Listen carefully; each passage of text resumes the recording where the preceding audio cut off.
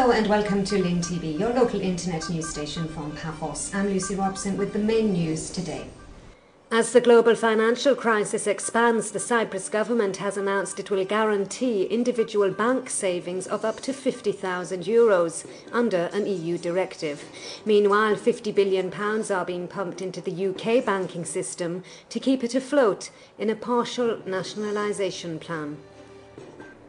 Always feeling the pinch, the island's charities are in even more difficult circumstances with the credit crunch in Europe impacting on how generous European donors are able to be.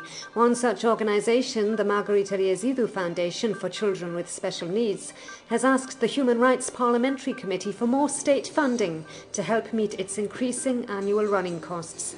One of the only local centres for special needs, it says it relies largely on charity donations and just can't run properly without government help.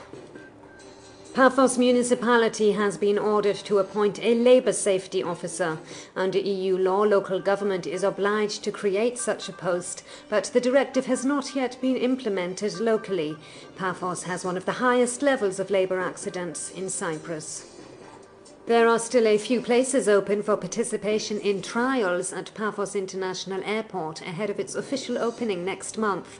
Participants are required for 2 sessions of 5 hours, which will see them simulating passenger processes such as checking in.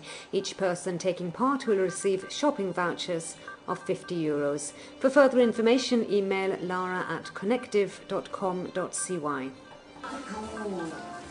Finally, the dulcet tones of 60s singing star Kenny Lynch delighted diners at Chillington's restaurant last night. The event was held in support of the Friends Hospice appeal. That's all for today. We'll be back tomorrow with more news from PAPHOS. Thank you for watching.